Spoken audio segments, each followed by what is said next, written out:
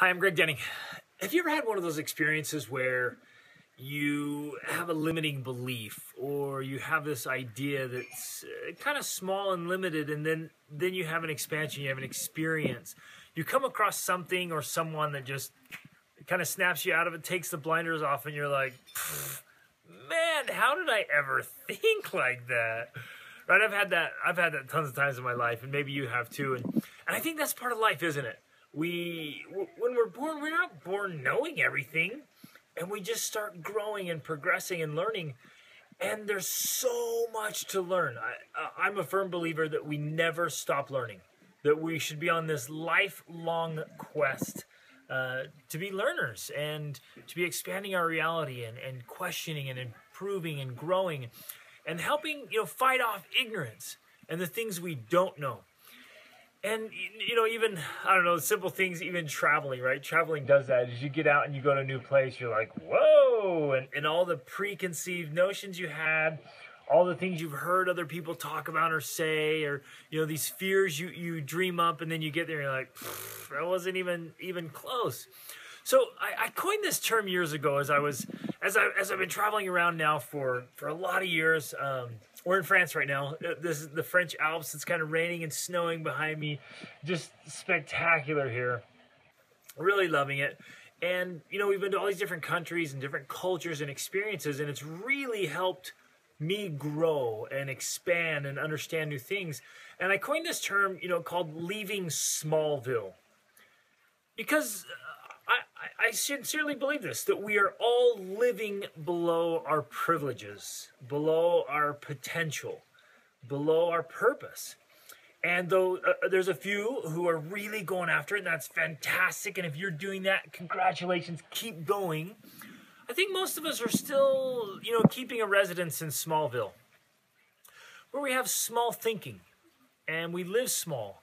And we're living under these limiting beliefs that kind of keep us in cages or boxes or keep us limited. You know what I'm saying? Where it just holds you back. And so I want you to carefully examine, what beliefs do you have? What thoughts do you have? What habits do you have that are small, that are keeping you back? These little fears, these little doubts that are, kind of confining you or even defining you, right? And that are holding you back from reaching more. What would you do? What would you accomplish? What would you try if you knew you couldn't fail? If you had the secrets to success, right? If you knew the way to map out the most epic life you want to live, to become the best person you can, what would you go for?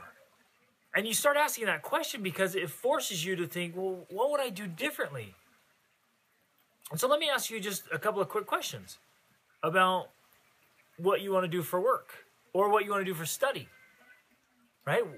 Why go to a university? Is it part of your purpose, part of your life plan, or is it just part of the conditioning? And now, I'm a firm believer in a phenomenal education, so get it. But what's the best way to do that? It's not the only way. Why do you work where you work? Why do you live where you live? Why do you do what you do? Right? Why do you believe what you believe? And I want to challenge you to go through and examine your beliefs. Go through and examine your automatic responses, the kind of default thoughts and habits you have each day. And when you hear something, when you're exposed to something new, a new idea, what is it you think?